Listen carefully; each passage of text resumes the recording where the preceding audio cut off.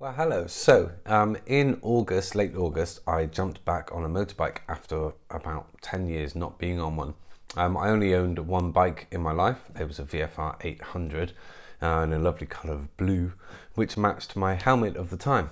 So the way it worked is that I suddenly realised that for the cheapening cost of a commute, I would jump back on a bike. So I got myself a bargain bike, a Suzuki GS 500F, which happens to be the sort of bike I learned to ride on. And I went and dug out all of my old motorcycle gear out of the loft and started riding. So I got on the bike, I had a little ride, and you can see in this photo of when I picked up the new bike that I'd also gotten out of the loft my old motorcycle helmet. Now, it wasn't until I had been riding for another couple of months, getting over those like sort of newbie hurdles again, where I realized through my motorbike researching and nerding up that an old helmet is not actually fit for use anymore. Motorbike helmets have an expiry date, and this is something I didn't realize when I pulled mine out of the loft after a decade.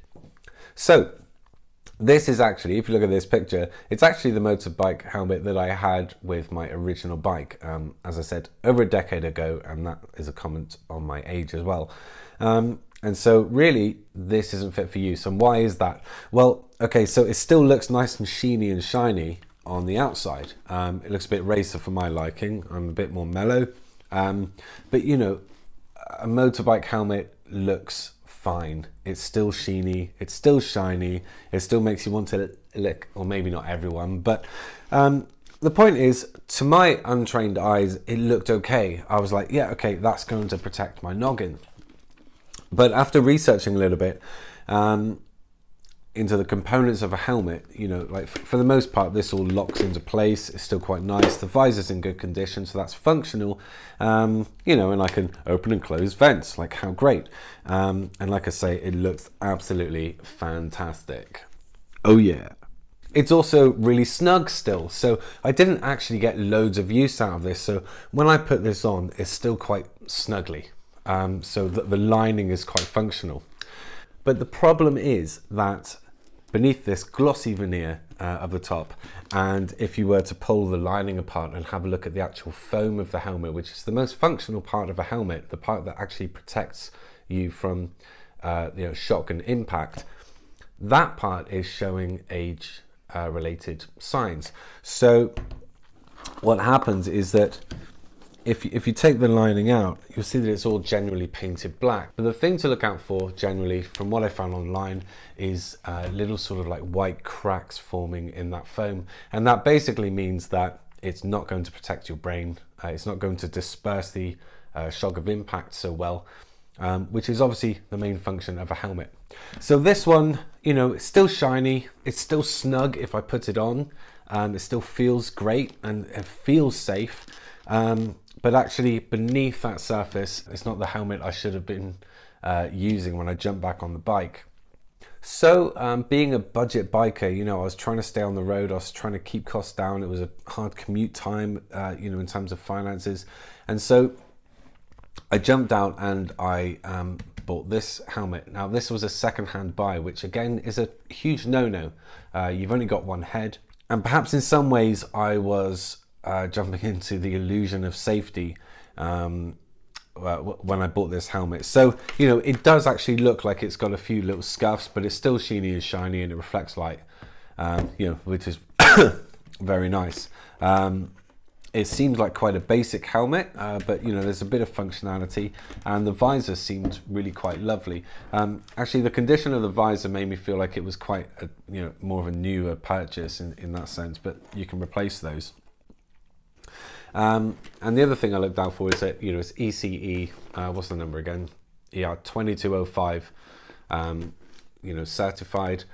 So that's a safety standard, the minimum safety standard on the helmet. So it seemed like it was okay, and I got it from an older guy. He was giving up biking. It was a helmet that he'd been using recently. He was trusting it, and it didn't have any signs of impact. So it was just a case of, you know, I felt like it was an improvement, a budget improvement on this, which I knew was not good at all.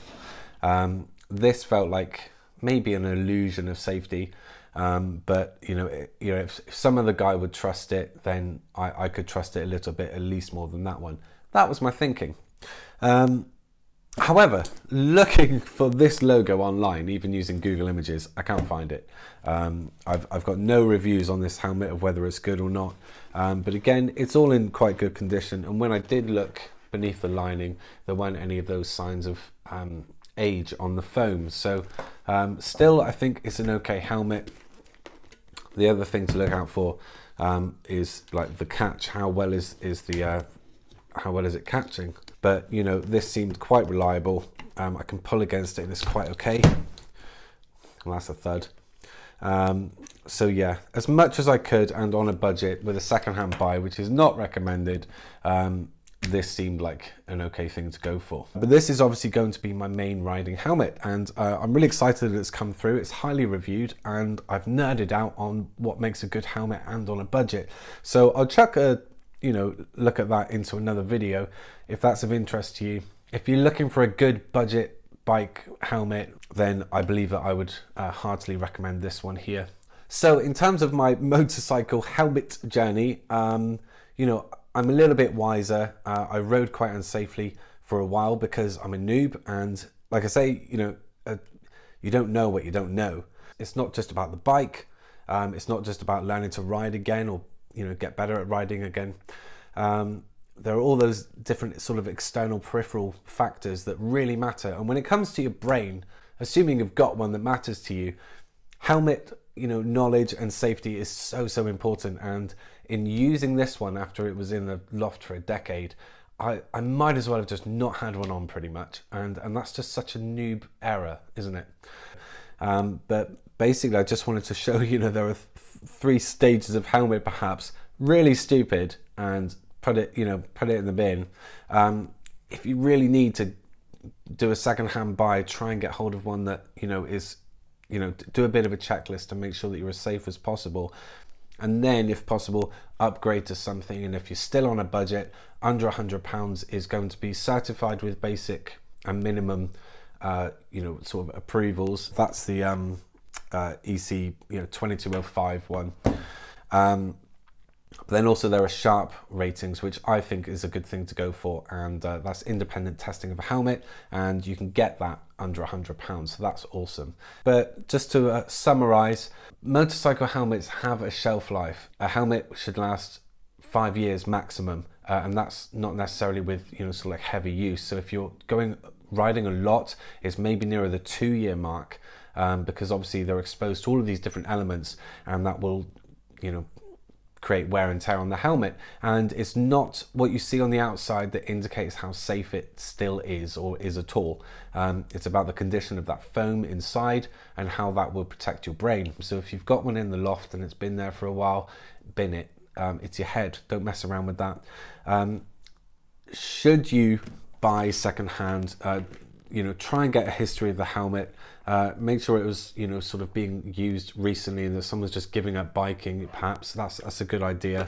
Make sure that the visor is functional, no obvious signs of impact, and pull the lining apart and have a look at the foam as much as you can. Just look where it's painted black, look for the white cracks or anything like that that shows that it's just starting to deteriorate, and make sure that the strap is good. You want the helmet to fit really snugly but with no pressure points. That's what you want. So if you can shake your head and it moves a little, it's too big. And yeah, so keep all of that in mind. But obviously, terrible. If you have to, best idea, go and get a new helmet and do it with someone that can give you good advice whilst you do that. But I've really enjoyed being back on the bike. If you've seen any of my other content, you'll see that I'm very anxious all the time and very safety conscious. So it seems like a stupid thing to do, and it is. But maybe that's the definition of exhilaration, when something is so fun but so scary at the same time. That and climbing and mountain biking and trying to do mountain trips and stuff is all just fun stuff, but everything has an element of danger. Just try and be as safe as you can whilst doing that. That's the thing I'm starting to learn. Anyway, right, so on to the next video. We're out for a ride. I hope this was helpful. Ta-da!